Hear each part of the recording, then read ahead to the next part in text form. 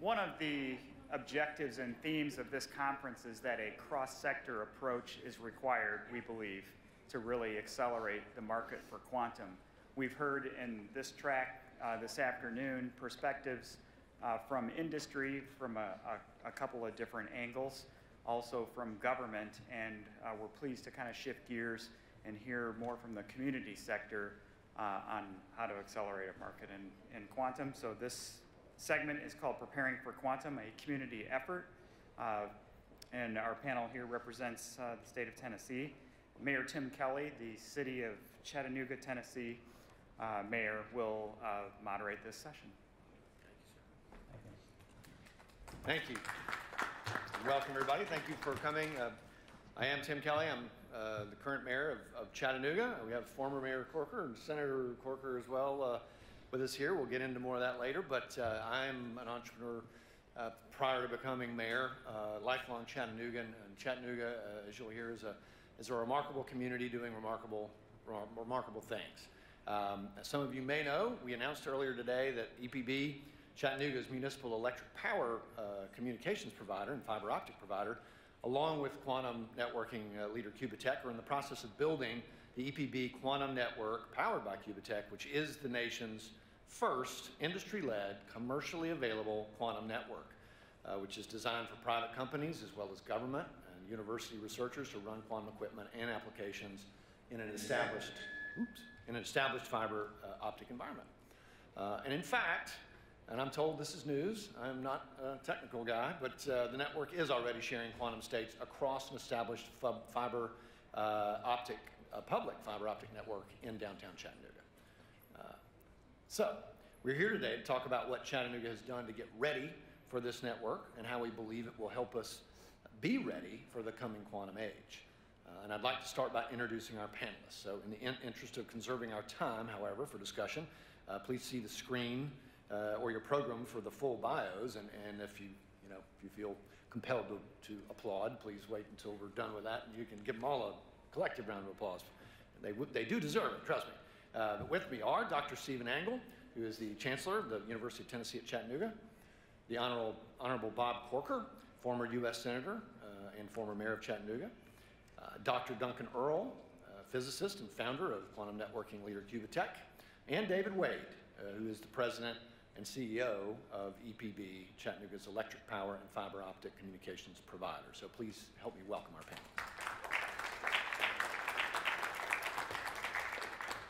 So I have no doubt that some of you in the audience may be scratching your heads wondering how Chattanooga came to launch an industry-led, commercially available quantum network on an established public fiber optic network. But as the mayor of Chattanooga and as a native Chattanoogan, it really makes perfect sense to me. And that's mainly because I grew up in Chattanooga, and I've seen how Chattanooga's leaders have worked together over the years to prepare for various challenges, often taking bets that not everyone was convinced would pay off. And first on that list is none other than Senator Corker. So I'd like to start with my friend and mentor, Senator Corker. Senator, this is going to be a little odd because you guys are behind me, but Chattanooga and Tennessee have a long history of working together to get ready for the future, and you've played several critical roles in past efforts. Would you mind speaking to a couple of examples of efforts you've been involved in to get Chattanooga and Tennessee ready for future opportunities? Sure, thank you, and thanks for your leadership on this issue. Chattanooga is a community that truly has transformed itself. When community leaders got together in 1986 trying to envision a better future and set all kinds of goals, 16 specific goals for our community, all of which have been implemented. And so we found ourselves as a vibrant city. It's a great outdoor community, one of the best in the country and in the world. But it's also a community that's advancing itself both educationally and in technology. When I was elected in 2001, one of the elements of our community that seemed to be missing was a real digital vision for our community. And we were fortunate to have the Electric Power Board at the time led by Harold DePriest, now headed by David Wade, two extraordinary leaders. Our chairman of EPB is here today. But it's, in trying to implement a digital vision, we tried to figure out what was the best way to cause our community to leapfrog and advance other communities in the region and in the country. And we worked with the Power Board to create that vision. They fortunately took that into hand and created in a 600 square mile area 1 gigabit of connectivity for the entire community. And again, I can't speak more proudly of the tremendous leadership that David and others before him have demonstrated. So that, to me, is a public-private sector solution for our community that has distinguished ourselves. And I know that David and Duncan and others can talk more about that and the technology aspects of that, but it's a way that the public and private sector has worked together in our community. We decided we wanted to have a world-class manufacturing facility in our community, and so we set about building an industrial site called Enterprise South, and we kept focused. We weren't deterred by some of the things that came in front of us, and it's the home of Volkswagen, which is you know, a global producer. They're a world leader. They hopefully they've expanded 3 or 4 times. We hope they're going to expand again. But again, it's our ability to work hand in hand, public and private sector, to create a vision for our community. We have one of the best waterfronts of any community in the country. We have, as I mentioned, a quality of life there that causes people who care about technology but want to live in a place where they want to live.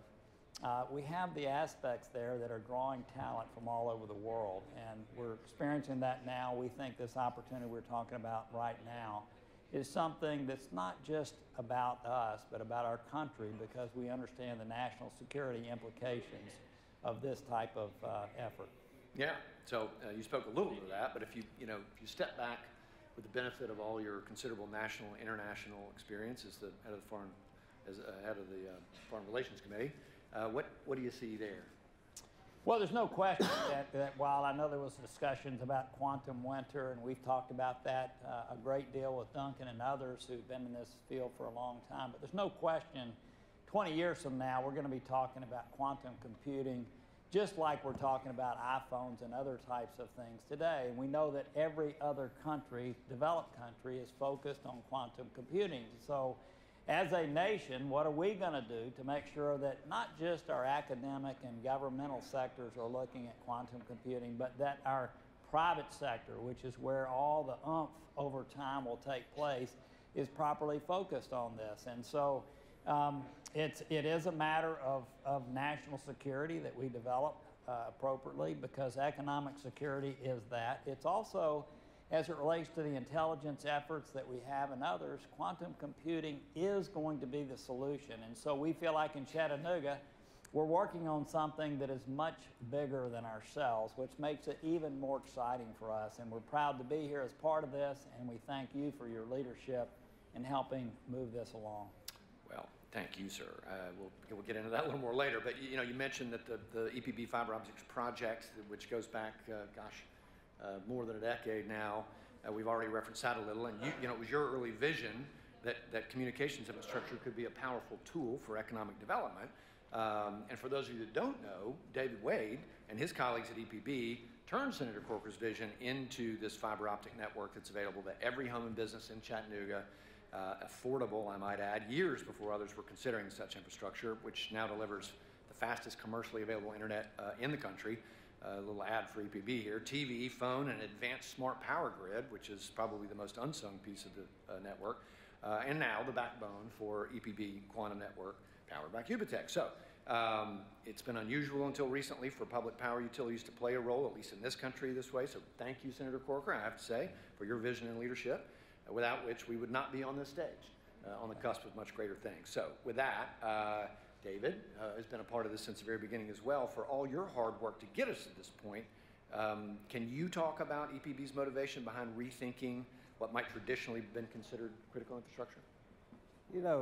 EPB's mission really is to enhance the quality of life in the community. So we're always thinking about how do we make Chattanooga better. And I think you can even point back to conversations that Harold DePriest had with another one of our previous mayors that said, what's EPB doing to make our community better? And he said it really struck and resonated with him to say, we should be doing more than just providing cheap, reliable power. We should be adding value to the community. And I think that's been a mission we've been on for many years now, is how do we provide value to the community as a motivation? And that's what really moved us into this notion of not just building out a fiber network. And back in 2010, becoming the first community in the country, probably the world, that had gigabit service. And the unique part about it was didn't matter if you were wealthy or poor, or if you were in a urban, dense environment, or you were in a rural part of our community, everyone had access. And then went on to turn that access of a gig a few years ago into everybody's got access to 10 gig. And today, everybody in our 600 square mile area has access to 25 gig. And so we continue to believe it's important that we invest in the community. We're in the process of a $70 million upgrade to our electronics. That was the core part, was what allowed us to bring the 25 gig into fruition. But we continue to invest in our community, and we think that's what this effort in quantum becomes as well. Very good. Perhaps you can talk a little about what applications EPB sees for this quantum network moving forward. I think for us, certainly the question we got, and it reminds me though, because when we first launched a gig back in 2010, we got a lot of questions, and we got one comment and then a lot of questions. And the comment really was, well, nobody needs a gig. And that was primarily coming from folks that didn't want to go through the heavy lifting of providing a gig at that time. But, and then the questions we got from a lot of is, what's anybody going to do with the gig? And our answer at the time was, I didn't think that was ours to define. We thought our role was to create an opportunity that let the incredible innovation and intelligence of our community and folks around the country to really figure those things out. And certainly we've seen that grow, and we just look forward to seeing when you open up the opportunity by creating this public access, this commercial access, we think that that's what creates the American ingenuity and allows folks to really thrive and create it. So I wouldn't tell you that we're looking for the solution is. What we're looking for is to open up the opportunity. Yeah, and as you say, nobody had any idea what 1 gig of speed would be used for in the internet at the time. I remember vividly, and as an entrepreneur as much as a mayor, I think you've got that exactly right. It's going to be fun to watch. Now I'd like to turn to Chancellor Angle from the University of Tennessee at Chattanooga. Chancellor Angle, I understand that many universities do not yet have quantum labs. There are a few, but starting next year, UTC will have access not just to the lab, but to this fully functional, commercially available quantum network. So maybe talk a little about how your teams are gearing up to take advantage of the resource. Sure, thank you.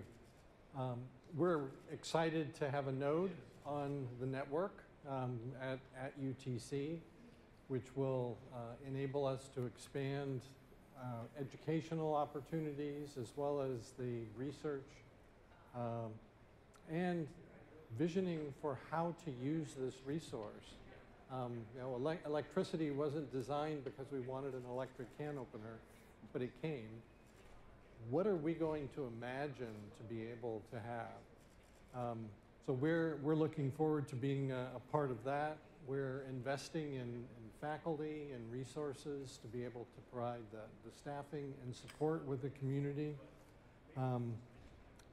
We have been able to leverage the high-speed internet that EPB provides to our community to help create an ecosystem for smart city and sensors throughout parts of our community to help us confront the problems that we're dealing with. And we think that's great experience to leverage with partners what we can do with quantum. And it's clearly beyond one institution, one community, but as a place to come and try things out. We as a university want to be a part of that and have our students, our faculty, our staff engaged there. And the commitment to partnership, really the renaissance within Chattanooga that Mayor Corker described did not happen with a selfish attitude, but it was how do we make our community together working with each other. And that's exactly what we intend to do. And invite people to be at the table. That's wonderful. So maybe you can talk just a little more specifically about, is this just a UTC thing? Is there room at the table for other learning institutions? Can you talk a bit about that? Well, there's several things I can mention. One, there's a Chattanooga Workforce Development Group on quantum, which involves our Hamilton County schools, K through 12, community college, EPB, and our Chattanooga Chamber to look at what we can do to provide a quantum-ready workforce at every level, from technicians up through doctoral students that would be required for this quantum ecosystem. We also have the Chattanooga Smart Communities Collaboration, which is a large number of organizations with city and county involved. Hamilton County, City of Chattanooga, EPB is certainly the driver with the network.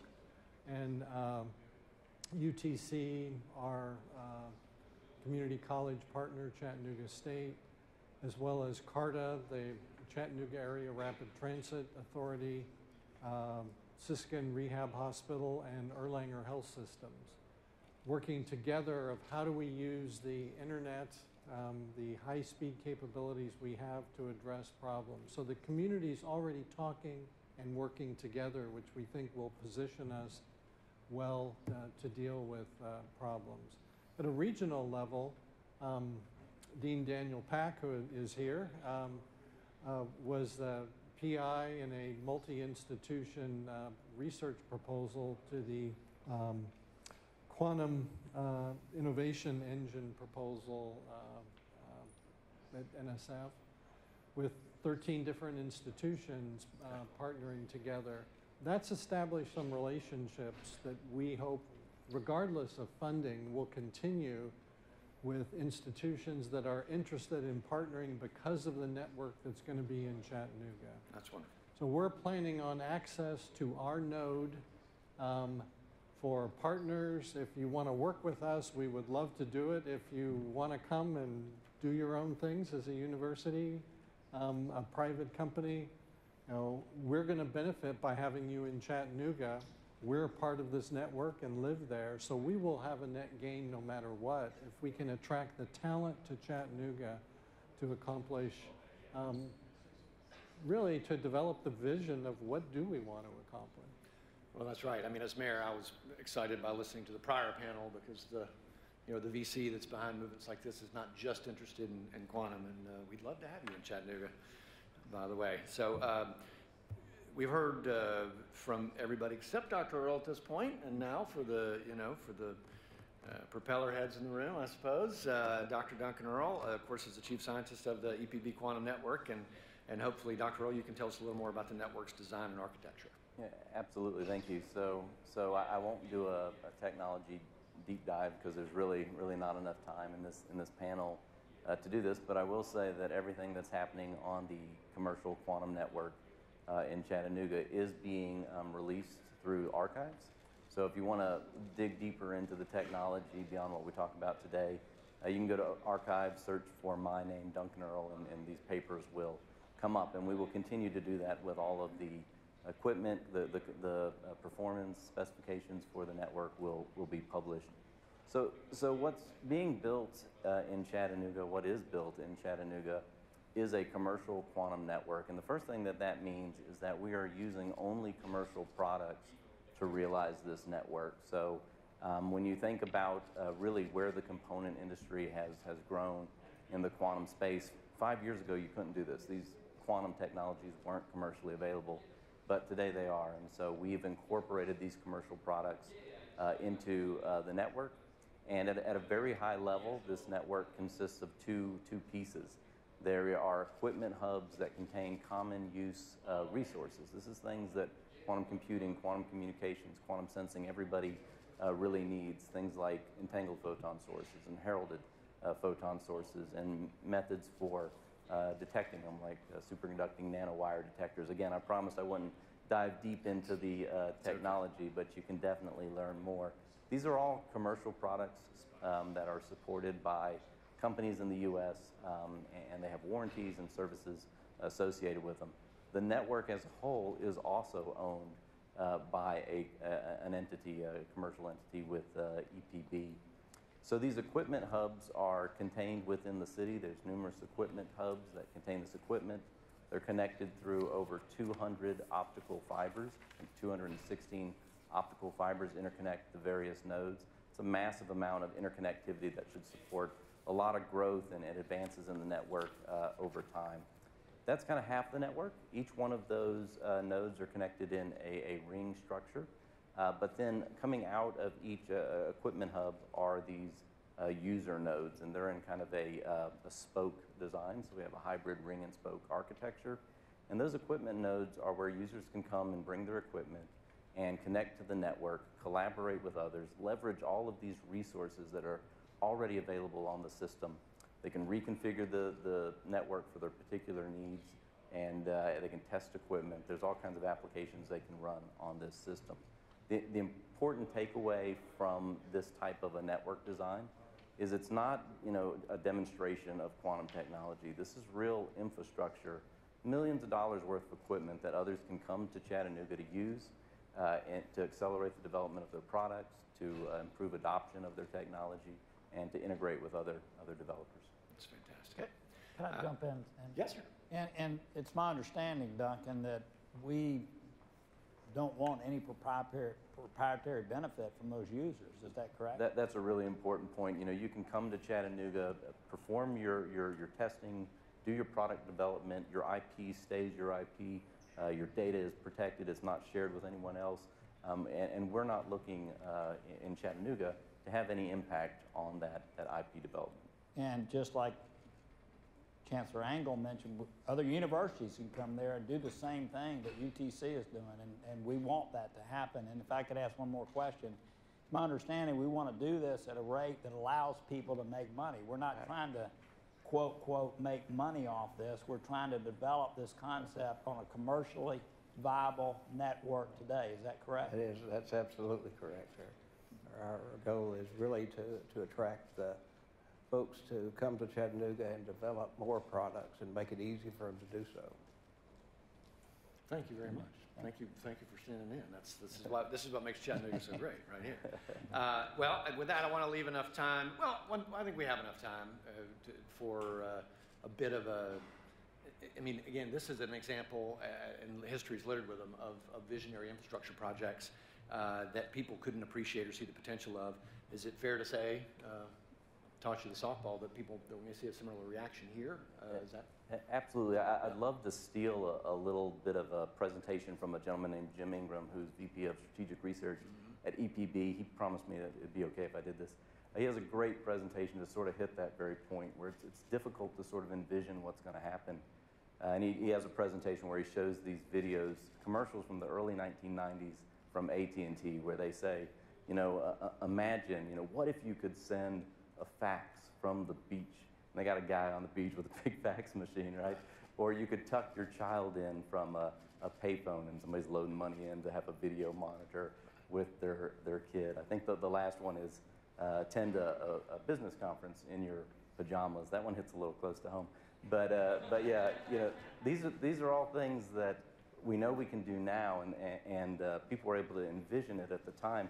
But the one thing that never gets mentioned in those commercials is the word internet, because that infrastructure really, as we know it today, really wasn't there, right? This idea of fibers stretched all around the country and massive server rooms and repeaters and all of those things.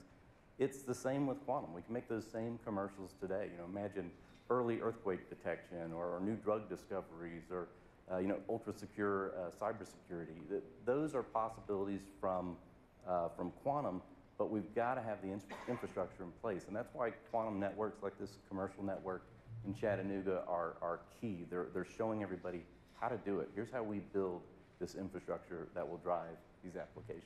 That's great. Well, thank you, gentlemen, so much. If there are questions, we've got time for some Q&A, I think, about 5 minutes. Any at all? There are no dumb questions. We've learned this a long time ago. Duncan, you're from California. Why wasn't this done in Silicon Valley instead of in Tennessee? So that's a great question. Anybody hear the question? Oh, sorry. Yeah, why this wasn't done in Silicon Valley, why in Tennessee? Yeah, so that's an excellent question. And of course, this panel is really about a community coming together to move forward with a vision like this. In Silicon Valley, there definitely is a lot of great technologies. There's a lot of money and companies going into building some of the core technologies. But as you find in many major cities, they're very focused on quantum computing, not the infrastructure necessarily to tie it all together. So I think the first thing was a recognition that infrastructure, specifically the fiber optic infrastructure at EPB, was already world-class, and that could be leveraged to build this new type of fiber optic network that really could transmit not just only bits, but quantum bits. And then the support from all the other community members have just helped to kind of bolster that vision, so that now we have the release of this commercial quantum network. Thank you, sir. And I think we have one in the back. Yes. Could you talk a little bit to the first commercial applications you expect to see people coming to run on the network, and what some of those initial conversations look like? I'll tackle that. So I want to definitely echo what David said, which is one of the biggest advantages, I believe, of this network, and David, you're recognizing, is that you do have the opportunity for application discovery with the network. So rather than say pick winners and losers and say it'll be used for this or used for that, I would say this is a great tool to answer that question. Having said that, I mean, there clearly are some early solutions. We're a quantum company, Qubitekk. We do a lot of development of entangled photon sources, and just to characterize those sources takes a tremendous amount of equipment. And this network is an excellent tool for us. It's cost effective for us to do testing on this network to validate our own equipment. So I think equipment validation, system verification, that sort of application will be definitely will pencil out for a lot of small companies. Beyond that, if you look at quantum key distribution, secure communications, what's really nice about this network is you don't have to build the complete end-to-end solution. Entangled photon sources, single photon sources, detectors, polarization control, all that stuff that you need for secure communications, 90% of it is already on this network. You can bring just your last 10%. And that means that not only quantum companies can do that, but even regular telecom companies could potentially offer quantum security solutions. So I think there's a lot of applications, but I'd hate to pick winners and losers, and I think the application discovery is a key element. Thank you. Any others? Yes, sir. How have you contemplated connecting this network to other networks, either throughout the country or throughout the world? So just like the early internet started with intranets, right? Isolated networks. We expect kind of the same process to unfold here. Lots of little networks, like in Chattanooga, across the country, and eventually leading to interconnected networks. And the technology that will allow that interconnection to occur will be developed and adopted on these smaller networks initially. I think that's kind of your sort of view on it as well. I think that is too, and I think that's one of the things we see is the ability to scale outside of a small network to grow in terms of both the distance, both the environmental testing, both the volume of traffic. So having total control over almost 4,000 miles of fiber cable, and then access to literally thousands of miles across the rest of the country gives it the ability to scale and to start the development strong, but then to scale as we go forward in the future. Thank you, sir. Good question. Well, I think we're about out of time. As Chattanooga's mayor, you know, my big part of my job is to obviously promote Chattanooga and be its biggest cheerleader, and I just want to thank all of you. You make my job a heck of a lot easier. And thank you all for being here. Chattanooga is incredibly fortunate to have you. If you in the audience want to learn more about the EPB Quantum Network, powered by Qubitekk, you can scan a QR code, which they should be putting up on the screens here at some point. Or you can go to epbquantumnetwork.com. We've built out a little microsite there. Also, I should mention early next year, March 23rd, I believe, March 23rd of 23, Chattanooga will be the proud host of the spring meeting of the Quantum Economic Development Consortium. And there you can come to Chattanooga, which is fun in its own right, and get a look at the network in person. So hope to see you all there. With that, thank you very much. Thank you. Thank you.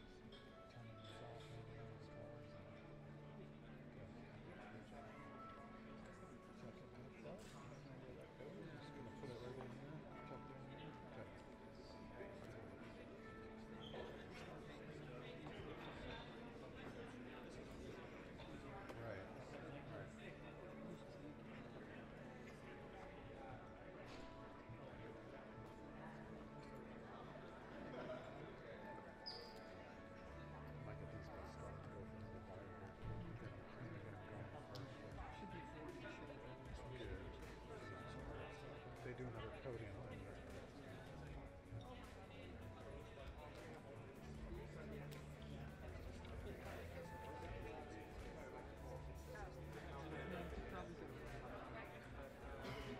Never know where they're about to walk up.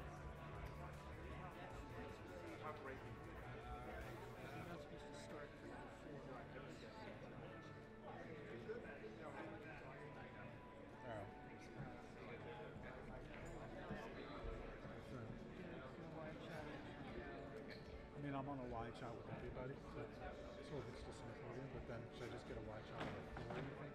Just go.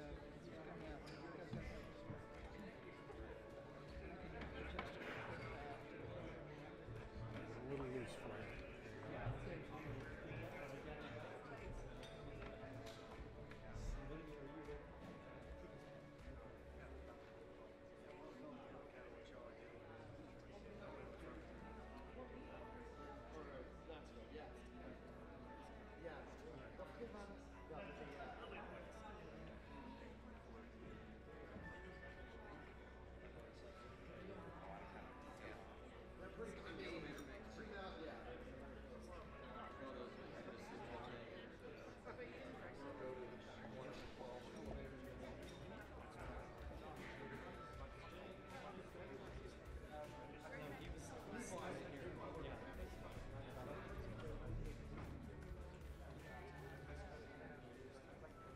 Okay, good afternoon. Our final. I want to comment first, just briefly on the last session. As I mentioned with the introduction, we believe that a cross-sector approach is important for accelerating the market for quantum.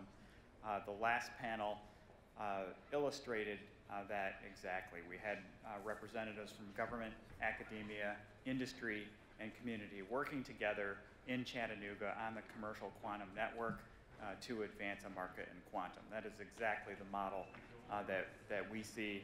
And we appreciate the mayor, the senator, the chancellor, and the CEO of Qubitekk and the Electric Power Board for their participation and their insights. And now we move to our final panel for this afternoon in this market acceleration track. The title of this panel is Building for Success in an Evolving Ecosystem, Industry Perspectives. Our moderator is André, König, CEO of the Global Quantum Intelligence. Wonderful. Thank you so much, and welcome to the real quantum enthusiasts, also known as ColdQuanta employees. Well, we got some Quantinuum. We got Quantinuum down here, too. Quantinuum. We're your Zapata. So please introduce Zapata guy. There we go. There we go. you are... Well, for most of the crowd, they know who I am. But for those who don't, I'm Scott Faris. I'm the CEO of ColdQuanta, now known as Inflection. Tell us about the new name. You announced it this We morning. did, yeah. So this was, the company, ColdQuanta, I joined about a year ago, and everyone says it's a startup. It's a startup. The reality is Dana and a bunch of folks started the company about 16 years ago. So as I say, it's the oldest startup I've ever had the opportunity to work with. But for us, we're turning a new chapter. We've been a very successful global research company in the quantum space, and now we're turning our eyes to really being a commercial company. And we thought Inflection was really inspirational, and we think where the quantum industry is, and we want to be part of driving that inflection point. And that's an inflection point for ColdQuanta, but is it an inflection point for quantum as well? I think it can be. I think part of what we're trying to do is one of the unique positions that we hold in the quantum ecosystem is that we build parts for ourselves, but we also supply a lot of other quantum companies, physics packages and technologies, and now software. And so we're about building the entire quantum ecosystem. We have aspirations of what we want to do, but we want to support our friends and collaborators as well. Tony, it's your birthday next week. You're turning 1 year old. Actually, yesterday. It was yesterday officially. So the marriage of Honeywell Quantum Systems and Cambridge Quantum Computing. How has the first year been, and how do you think the next one will? I think technically we lasted longer than most marriages. Isn't that how that works? No, this has been great. And for those who don't know, for the one audience member who doesn't know, Quantinuum is the combination of Honeywell Quantum Solutions and Cambridge Quantum Computing. We make trapped ion quantum computers that we both use internally, and we have customers use. We also have a series of products from middleware, operating system layer, to software applications in chemistry, machine learning, and cybersecurity. And it's been great. It has been what we intended it to do, which is you get as many people as you can in the same place, you take away the barriers from kind of top to bottom of the company, and then you see how fast you can go. And we've been very, very pleased with what's happened. What would you say was the biggest unexpected synergy out of this combination? Anything that surprised you? Yeah, I think there was one that I'll say pleased me immensely and one that surprised me. So the pleased me immensely is we had a thesis that if we brought our companies together, we could make a product right now that uses the quantum computer to do something that a classical computer cannot, and we did, and we released it. And it's a cyber product that is currently being used in the world, and that was necessary to kind of start this evolution.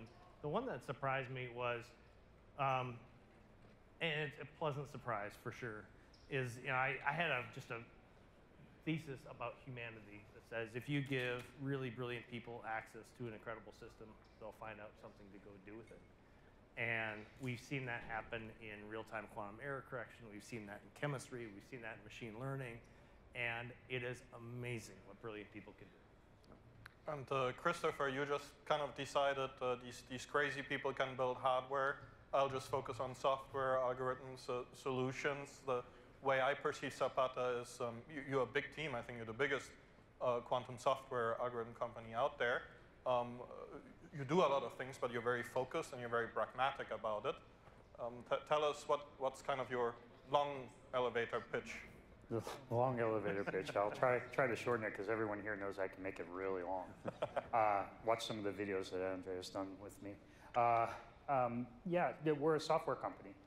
We make no qualms about that. And you know, in every generation of technologies, there are hardware companies and software companies. I guess you can try to do both, but our viewpoint is that there's some value of being what we are, we believe, the largest independent software vendor. And by that I mean we're not attached to any cloud exascale provider or any quantum hardware vendor in any way. And that gives us a kind of unique situation with our customers, that we can stand on the same side of the table as them and say, yeah, you know, maybe we'll use X's quantum computer, but we're going to use Y's cloud for this application. And for the other application, for your other business unit, we're going to swap that around because of cost or other considerations. And we can do that. And Orchestra, our platform, is really designed to do that, is to be, I don't like the word agnostic because it means you really don't care about anything and it's just generic. But what we do is be really smart about decisions. Like, we're going to use GPUs for this, we're going to use TPUs for this, we're going to use this quantum device to do that. And we have the ability to swap all that stuff out with our platform, and we think that that's the value that it provides. I'm not going to ask you about specific use cases, but do you think there's something that makes a use case in quantum more likely to be successful? Yeah, I think many people in this room will have seen our recent work in machine learning, and particularly non-supervised, unsupervised machine learning, where we have made some really important strides, where we've shown that we can do things with quantum statistics that you can't do classically, and not as well. And that's not an asymptotic, exponential, speed up type of thing, but it means that your machine learning models are going to be 2% better, 3% better. Sounds kind of low and not so tremendous was the word I think we heard today.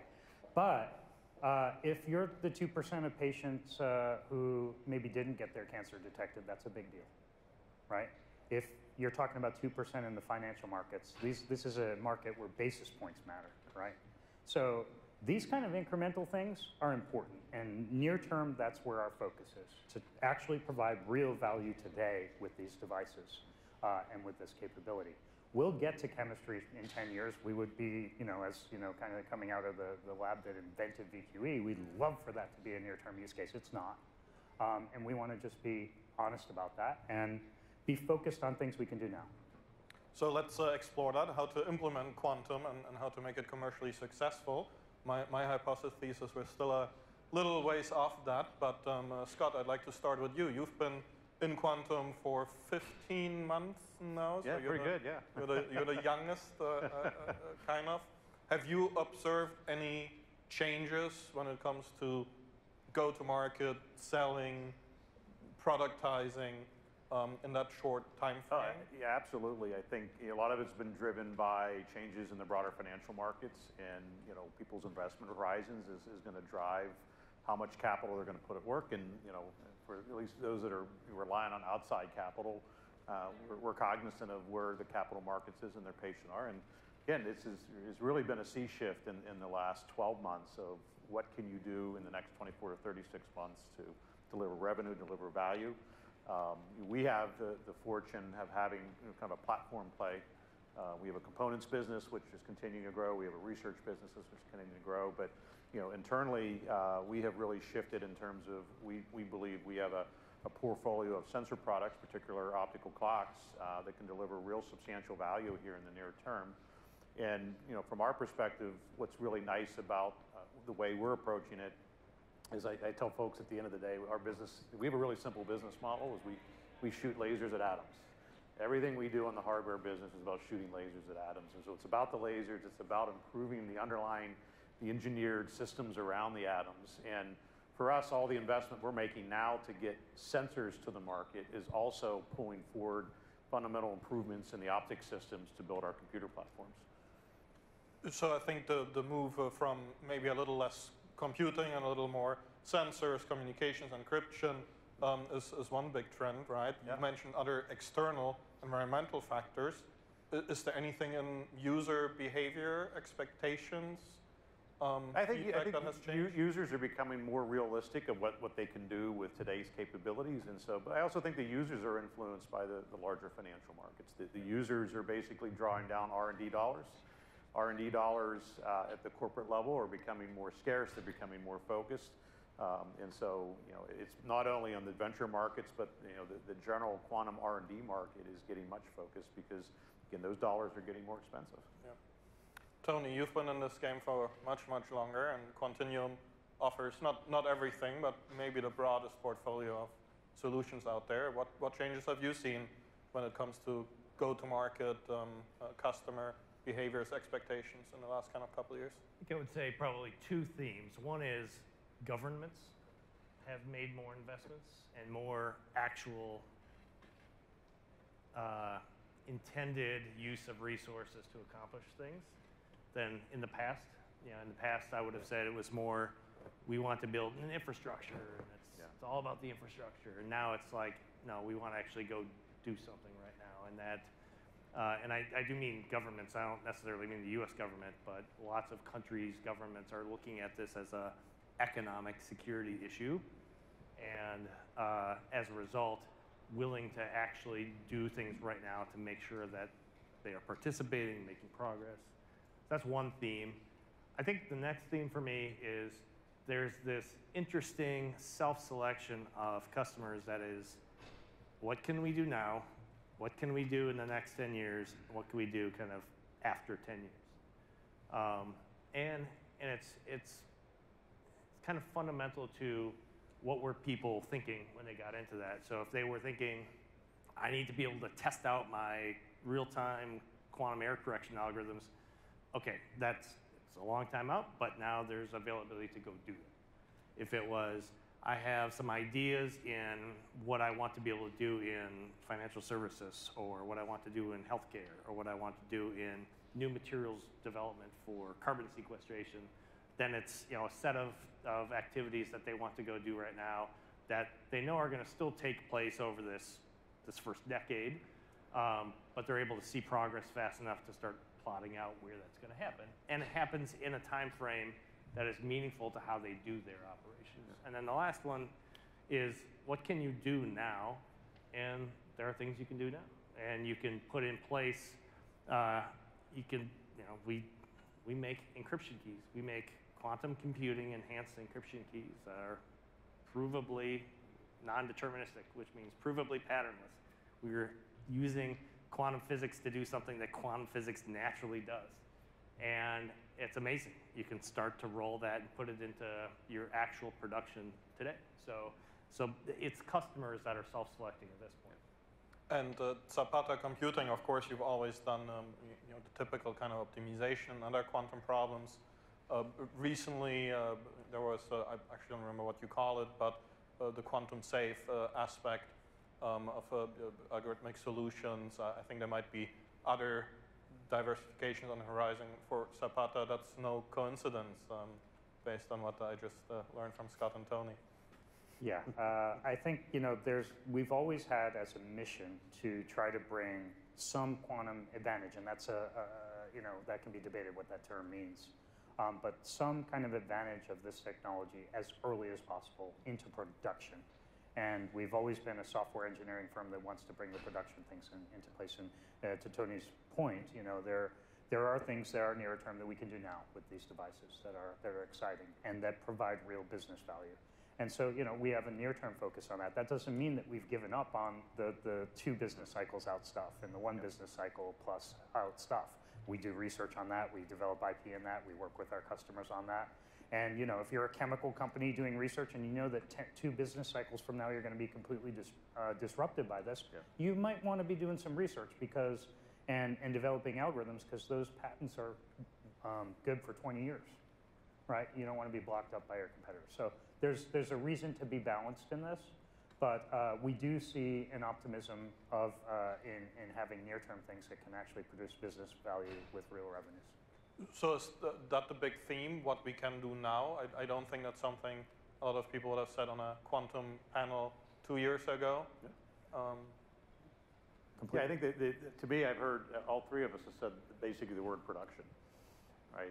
There is a focus on how to get real product into the marketplace, and it may not be, you know, the grand product that people were dreaming about 12 to 18 months ago, but they're real products. And, you know, there's a discipline in an organization to get product into the marketplace. Prototypes aren't products. And I think, you know, as I see what will happen is it takes larger companies to really take on that productization. It's a whole different set of skills and capabilities that you have to build in an organization to do that. I also think, I mean, look, this, in many places, it started because of an algorithm. An algorithm, Shor's algorithm, and it was how many resources is it going to take to go do that? And so many people fixated on, you know, this something that exists 15 years from now, that they just couldn't move their mental model off of that. And we have just, the whole community has changed to say, that's just not how human ingenuity works. You just give people these access to these tools, and they will come up with very clever things. And then the job of all of us is, okay, we ask the same questions of all of our customers. Do you find this valuable? Would you pay for it? You know, and if the answer comes back yes and yes, that's a business, right? And then the question is how useful is it to their business? Is it because they're differentiating themselves off of it? You know, maybe except for him. Like, we're not saving anybody money. There's nobody that we are saving money right now. That is not a thing that we're doing. Are we differentiating other people? Are we adding to a future IP portfolio that companies are finding valuable? Yeah, that's what we're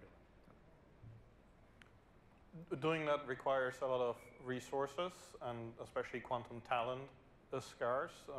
Getting domain knowledge is time consuming. At breakfast, Scott, you talked about inflection with a Q, also being about being a good partner in collaboration, right? So there's a risk here, a balancing act, finding what works now and delivering on it. Yeah, look, I think that, you know, I've always said the scarcest resource in this industry is the intellectual resources. And, you know, capital is becoming more scarce, but I think that the intellectual resources, and we're getting to a point where it's the talent's getting spread kind of thin. And we're kind of moving in. I think one of the things we'll see over the next year or two is a lot more collaboration with government, as government's becoming a bigger player in funding real activities, not, again, capabilities, but actually funding real product development. And a lot more collaboration between companies on how we kind of bridge this talent gap so that, you know, we all have access to the best talent. You know, one of the strategies that we've employed, and again, we just raised our Series B. A big part of our Series B was expanding our global footprint. So we now have a major stake in Australia. That was by design. There's tremendous talent, quantum talent in Australia. We wanted to be able to access that. We have operations in Oxford, England. Again, we want to be able to access those talent pools. And so, you know, for us, it's how do we start connecting the dots on a global talent pool, and then how do we bring that talent to our partners and to our customers. And Christopher, you're in Japan. Same idea? Yeah, absolutely. I mean, talent is the issue. I think we had a number from EY that said that the ratio of quantum information scientists to data scientists, and data scientists are rare. It's really hard to get them, right, to start with. 130 to 1. So you take an already bad problem just for data science, and you add a Q in front of that, and you make it 130 times harder to recruit and retain talent. You know, it is a zero-sum game. It is, and we need to try to alleviate that. I think governments have a great role to play in doing that. Universities do, but that's not going to happen overnight. It didn't for data science either. And so we have to be global. We are, much to that point. We've got one of our great engineering teams in software is in Turkey. We've got people in Japan. We've got people all over the globe. And we've been global remote from the beginning, actually, because we're software, we can do that. We don't need to be in a lab. But also because that's been our mindset from the beginning is we can't bring everyone to North America for visa reasons and other reasons. People sometimes don't want to move. They like their countries. And they want to stay there. If I were in Italy, I might want to stay there too. Better food. But the point being that I think that kind of global democratization of this industry, even for startups, is a feature of this industry, and I don't think it's slowing down. And I don't think, if I've been in multiple technologies, so again, I'm 15 months in this industry. Prior to that, I was in the autonomous industry. Prior to that, I was in the battery industry. Prior to that, I was in the optics industry. To me, the commercialization and productization of technologies is a common theme. But in my 30 years of working, I've never seen an industry, a technology industry, launch on a global basis. This is unique in that regard. And it's actually quite exciting that you can start to build these global talent networks. But it's certainly, I haven't seen it before. And that doesn't clash with national interests? That might go the other way? It does, but I think you have to, that's where, the way I describe it is, every country is balancing somewhere between national security and economic security, and it scales differently. The US has national security here, and economic security may not be on the same scale that you can see. Almost every other country has flipped that, the opposite. Yeah. Maybe the UK is balancing it out. Maybe Australia is balancing it out. Most other countries have economic security on top, and so being able, it is globally recognized that this is going to be a gigantic future thing. Yeah. And so participating in it and having a workforce in it and having supply chain in it is an imperative, and that it helps. It helps all of us in whether it's Germany or Japan or Turkey or Australia or France or the UK. Like that is how this is getting done. Is that you actually have governments that say we want you here, we want to support you, and we're going to move forward. Yeah, the theme we've seen is this notion of every country wants to develop sovereign capabilities, but they don't want to develop isolated capabilities on an island. And again, I think that's unique as well. We're having these dialogues at all the places that we have. We'll also be opening in Japan as well with the program we have there. So and I think that's unique because I think you can start connecting dots here. And again, I think you manage this kind of balance between economic security and the national security on a broader context. So back to the users and the customers, and Tony, maybe I can put you on the spot here a little bit. Imagine a customer, existing, prospective, no need to mention their name or industry. You're not going to save them money, right? You need something that works now. What is it that they tell you that they need and want? So I will name, they're fine if I do. So JP Morgan Chase is a perfect example of a company that has leaned far forward. So they've built up a team that's 30 plus strong of quantum computing experts in quantum computing. Normally, we have 500 people in Quantinuum. Normally, we're about 100 to 1, the difference between our clients' experts and our experts. But what they want to see is rapid enough progress that they can start, we used to call it a path to value creation, which was not a euphemism. It was literally a plot. What's the path to value creation? And you can sit there and plot out, okay, with this kind of performance level, and then it increases to this level and this level, when is that going to hit something that then can be value creating in that company? And it's fast enough that they're willing to put in some significant resources to do it. Christopher, one of your big clients is a race car team. Unlike Marco at JP Morgan, they probably didn't know much about quantum before or even understood it. How do you get a customer like that on board? They did know a lot about data and analytics. People really looking at it from afar. If you're not in motorsport, you would think that it's just a bunch of yahoos going 240 miles an hour around a track, and there's no thinking to it whatsoever. It's just crazy people in fast cars. But the truth is, it's actually an engineering sport. When I took my son out to the track for the first time, he's like, this isn't even a racing competition, it's an engineering competition.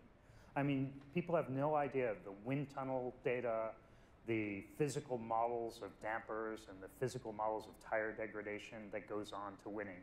And it's very competitive, and there's a lot of money that goes into it that's won or lost on this on any weekend. And so analytics and using the data is the sport. And there are terabytes of data that come out of a race every weekend, and 20 years of historical data to look at. So it's actually a paradise for data scientists looking at this. the Q part of this is when you start applying machine learning and physical models, these are all areas where we know that quantum is going to have some impact. In sensing, there are 1,000 sensors on these cars, and eventually these will be some form of quantum sensors, I believe, at some point. So this is very relevant to the quantum industry. It's very directly relevant downstream to OEM providers of cars because they have to deal with what we're dealing with at a much higher, lower tolerance level with hybrid engines and energy management and all this kind of stuff that we do. So yeah, you get a company interested in it because that is their business. But how do you find a use case like that? I can guarantee you that nobody ever thought about it before.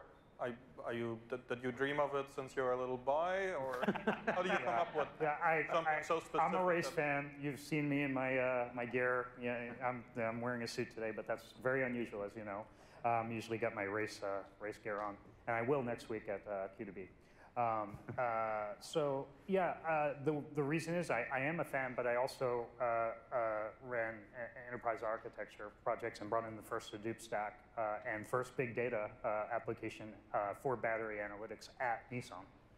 So I was in the automotive industry. I worked in IT at a high level in that industry, so I'm kind of an insider. I know what is needed to do this at a very high level. So I guess me personally being and having people in and around that problem set gave them a lot of comfort and gave us an ability to execute. Get hobbies. That's Scott, so you're launching a new brand on the market, and as you think about the go-to-market and selling stuff, which is what you all have to do, what's your kind of big strategic milestone that you spend most of your time thinking about? So again, we're just coming off our fundraising. So a lot of this was, what we got our investors and investors that have committed to us is, again, pushing forward on making progress that we're doing on the information processing side. Those are our compute platforms. We have both our Hilbert platform and our Albert platform, which is a quantum matter machine. So one of the things we're pushing for is really to start understanding where quantum matter machines or BEC machines can also start to address some practical problems. And it's tough. There's not like there's a world of people out there thinking how you apply a BEC machine to solving some of these problems. But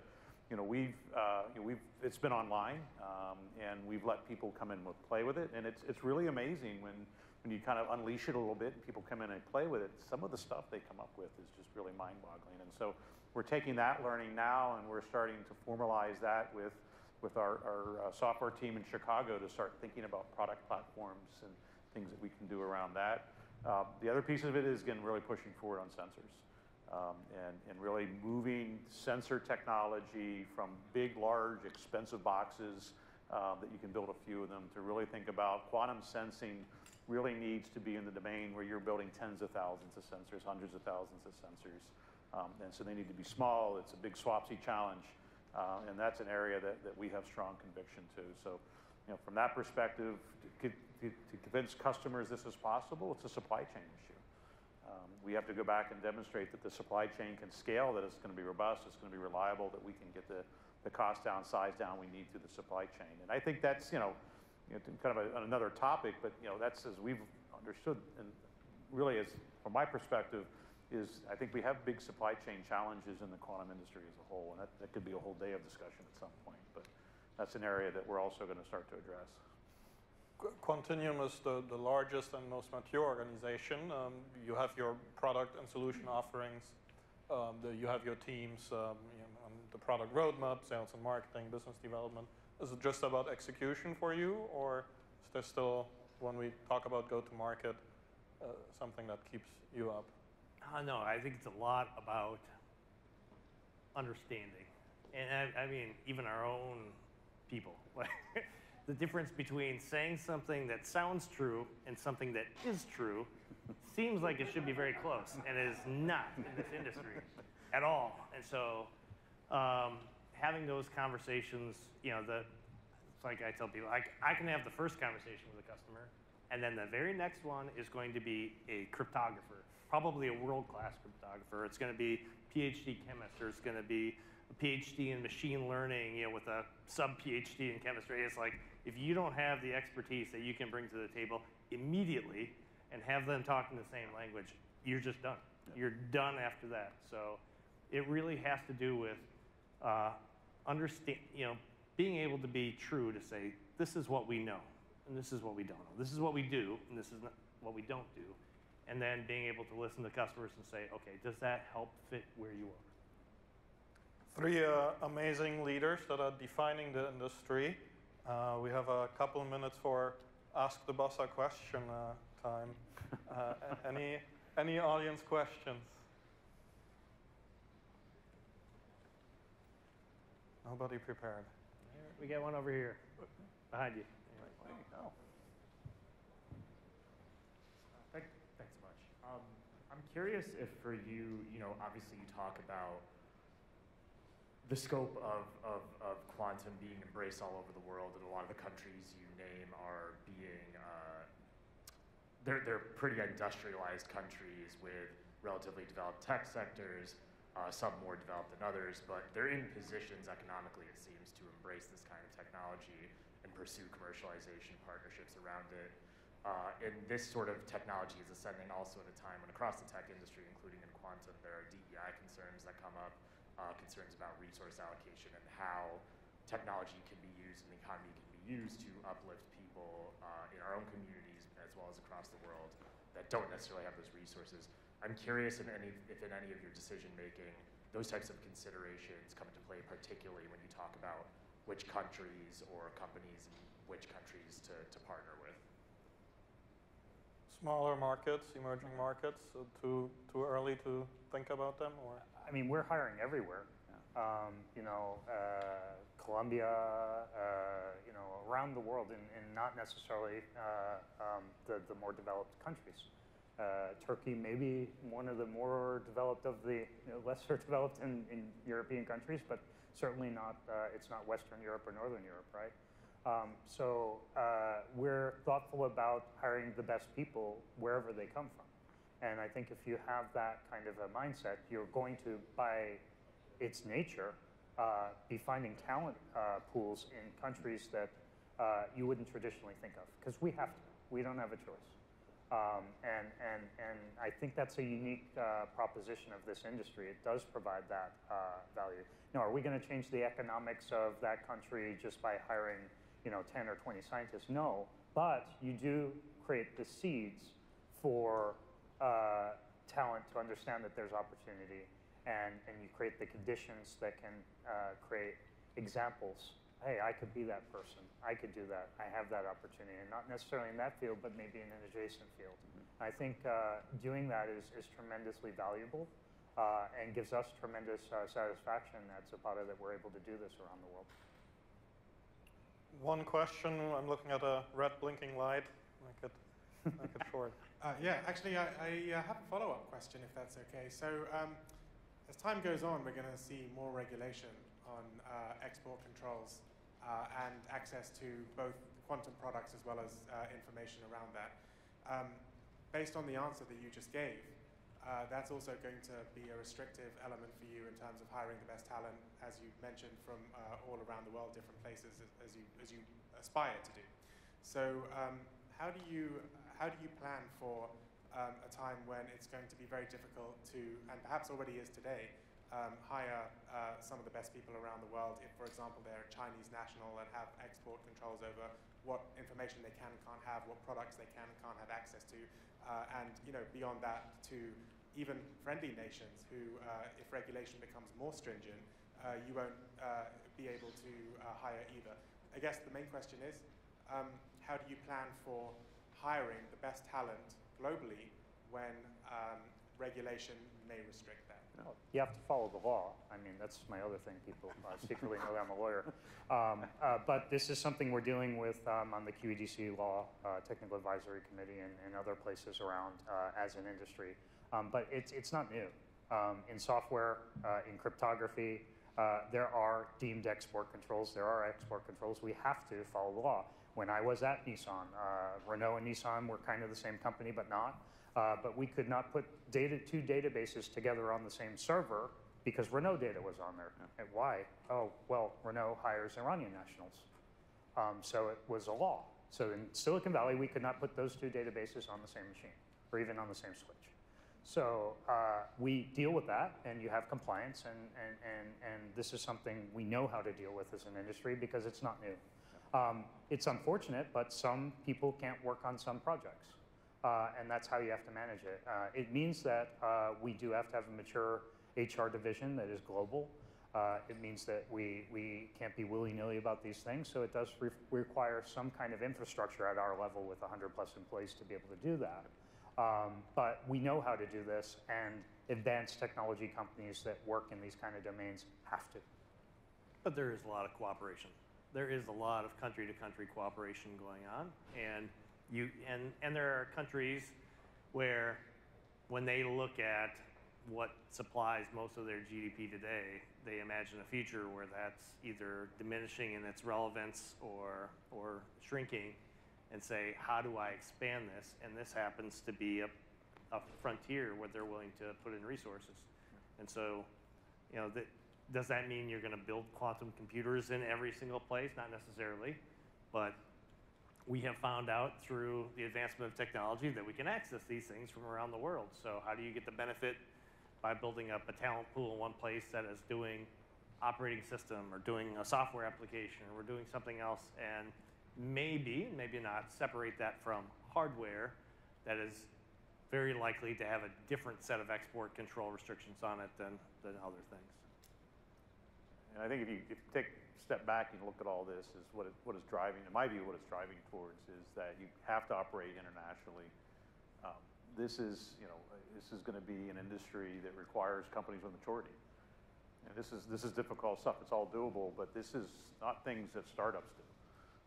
And I think one of the things that, as we look into 2023, is what is the role of startups in this ecosystem, and how do they tackle all of these issues? Because we have these issues, the startups have the same issues, and they're not equipped, they're not capitalized, they don't have the infrastructure, they don't have the management to tackle these. And I think, looking ahead, I think this is going to cause some degree of further consolidation, just because it's somewhat becoming a game of players that know how to execute at this level. The only thing we know for sure is that in 12 months we will live in a very different world. Yep. Look forward to watching you help design and define and usher it in, and see you maybe in 12 months on the stage again. It's free drink time, I think. Let's go. News of the day. Thank you.